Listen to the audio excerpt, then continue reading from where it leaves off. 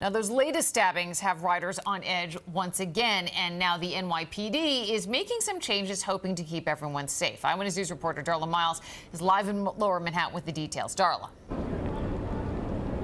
Liz, just a short while ago, the NYPD updating its latest crackdown that focuses on turnstile jumpers. That's called Operation Fair Play. That's fair spelled F-A-R-E, not F-A-I-R. In this initiative, 800 officers will flood stations in strategic locations across the city for at least 5 days. Now, the hope is that the crackdown on fare beaters will help lead to a reduction in subway crime overall and help with the challenge of repeat offenders. That was also the focus of an MTA hearing I attended earlier today. We got more cops in the system. We've got cameras all over the place. There are cameras all over the subway, both surveillance cameras and cell phones that quickly help track down offenders. But the MTA says crime is not the #1 problem for strap hangers. Their #1 issue is seeing someone who has an emotional disturbance, who has a mental health crisis, and you don't know if they're violent or not. The vast majority of times they're not, but you don't know.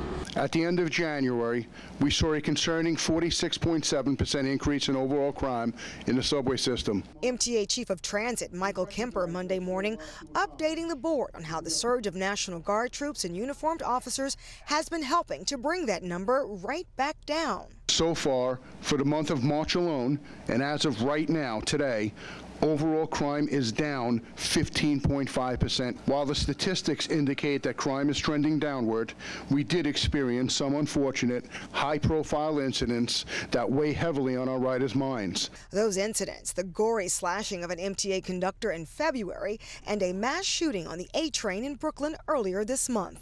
Last year, 38 individuals were arrested for 41 complaints of assaults on MTA workers.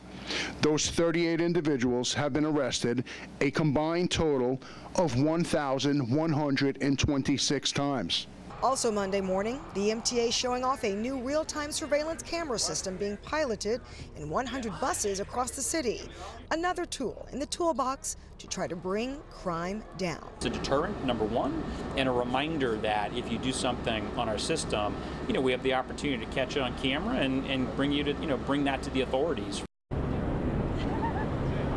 Now, those who ride the buses across the city should look to see those high-def LED monitors installed through the end of the year, and that pilot program will run through the beginning of 2025.